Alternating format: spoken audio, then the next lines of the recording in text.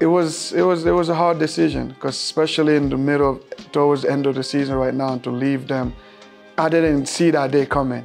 But like I said, God has, plans for all of us, and you can't question it sometimes. How fun I've been having the past 2 years, how everything been going so well for me individually and for the club, and the people that I wake up every day and come to work with. People come in your life and go, of course, that's life, but like these people, they're not just teammates today, they're brothers, we're all family. So I would miss that, and like I said, the decision I'm making is to leave all of this and going into a whole different culture, different continent, So you don't know what's gonna happen there, but in this life, you gotta take a risk, who risks nothing, get nothing, so that's how I go. I'm a very family-oriented person, so whatever decisions I usually make, I don't just make them by myself. I always have my family, perspective on it. So I did talk to my brothers, my mom, and they helped me make the decision, and we all feel like this was the right decision to make. So whatever happens tomorrow, I would not have no regrets on it. But being close to home too has a lot to do with it. Now I can hopefully, have my mom just hop on a flight and, go for a weekend, for a few days, which she can just get up and do from Guinea to America. So being in another country in Africa, hopefully will make it a lot easier. So I'm excited for that.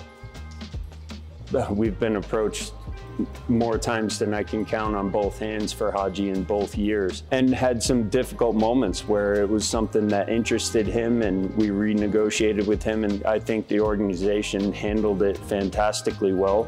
Hadji's going to be put in a life-changing position in terms of his earning potential over the next 3 or 4 years, and at his age, that's even more remarkable. So I think everyone handled it really well. It was a difficult situation and obviously a very difficult decision from my standpoint in terms of impact on the locker room.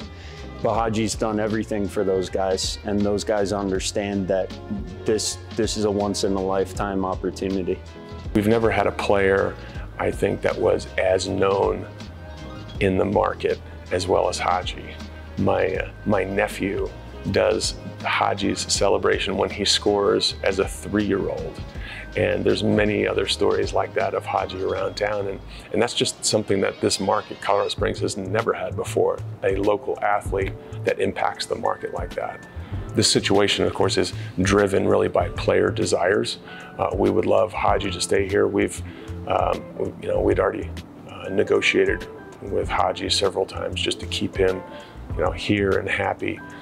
But as his performances continue to grow, it just becomes more and more challenging to continue stretching ourselves and not sacrificing other things. I'm just excited for the new opportunity, new challenge, going to a different country, a different league. You never know what to expect, but no matter how far I am, I'll try to watch every game they play in. I bet you I'll be their #1 fan from across the ocean. Hopefully things go smooth, and I just gain that confidence that I gained here from the first day I arrived here, and hopefully the rest will be history.